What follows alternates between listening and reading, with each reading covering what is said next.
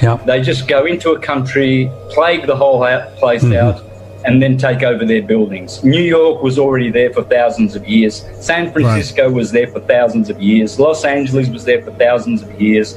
They were built by the indigenous people who were black and Indians as well. The black people, they weren't brought over by slaves. They are the original owners of America. Thank you. Black people, African Americans. They don't come from Africa. They were already here, and they plagued them out.